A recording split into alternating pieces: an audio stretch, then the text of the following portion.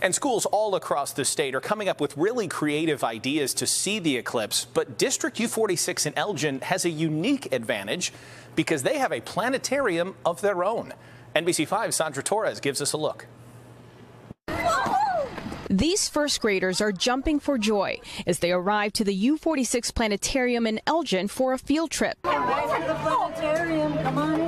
A unique opportunity to learn more about the universe and, of course, about the solar eclipse. This is my first time here, so I'm really excited.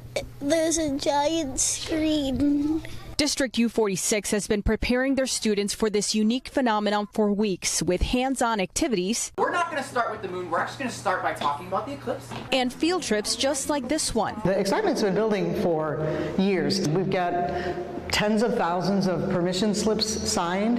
We've got thousands of teachers that took the training and are prepared to take their students outside. Peggy Hernandez has been the planetarium teacher at Elgin District U46 for more than 15 years. Those solar eclipse is taking place as she's about to retire. I think this is my Super Bowl. I think this is the culmination of a career of working with children and then 15 years of working in the planetarium with astronomy.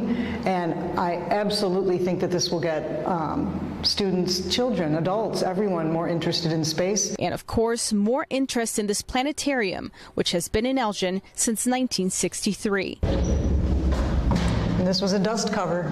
Dust is the enemy of a telescope. Officially a part of the National Register of Historic Places, its Meridian Transit Telescope has been there since 1909. We can fit 50 students at a time, and since then, almost continuously, every single school year, every single school day, students have come in for a lesson on astronomy.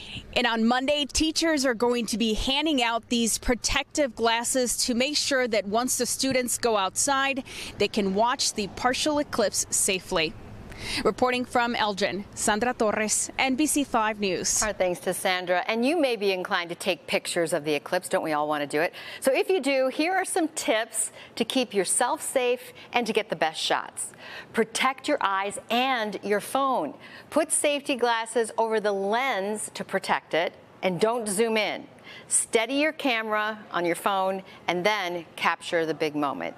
And you can get ready for Monday's event tonight. Join us 6:30 for special coverage. NBC Chicago Chief Meteorologist Brant Miller and Telemundo Chicago meteorologist Maricela Vasquez talk about what to expect with this total eclipse, why this is so rare, and what Chicagoans will experience. You can watch on our streaming channel on Peacock, Roku, Samsung TV, or wherever you stream, including NBCChicago.com.